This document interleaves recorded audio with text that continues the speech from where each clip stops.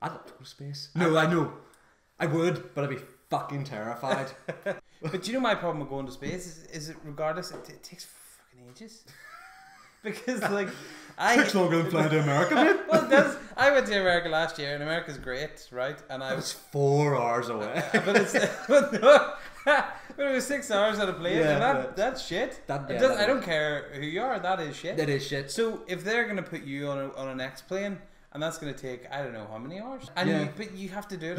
You can't do anything. It's not like you can go and see the sights. It's like you're in space. I don't want to go to space on a Ryanair.